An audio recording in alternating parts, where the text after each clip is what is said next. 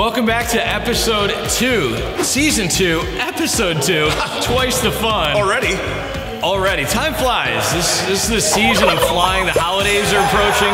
To continue our theme about maintenance, we're going to talk about some filters. We are going to talk about some filters. Air filters, cabin filters. Usually we recommend being in the area we live in, and again, it varies from area to area. The area we live in, I would say your cabin, engine air filter, we try to do at the same time, because more than likely they're probably going to be dirty around the same time.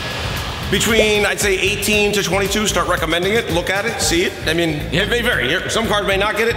Other cars at 15,000, they've filled up with dirt. So the cabin air filter is basically the air that you breathe. It's like at home, you have your HEPA filter. You have your filter at home that filters out all the junk from your furnace. Yeah.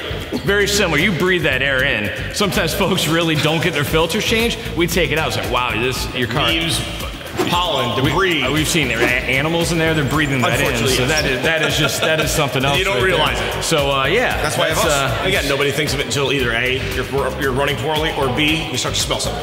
Yeah, right. Smelling something is not. You don't want to get to that I'm smelling something point. Not at all. So I have other questions for you. First of all, let's just boom on the mic. I mean, I can show you where the air filter is, the cabin filter. I can be more than happy to display those two. Yeah. Boom, drop the mic. Yes, let's just mic drop it. No, thank you for the boom. Air filter. There's your air filter.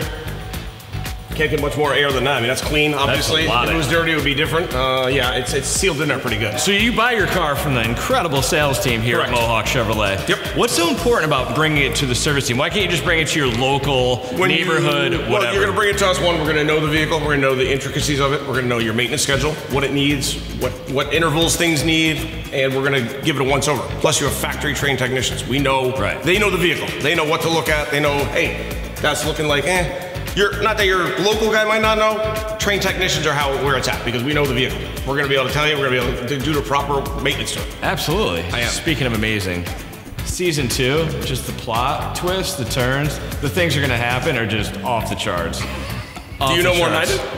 I do. You got an inside edge?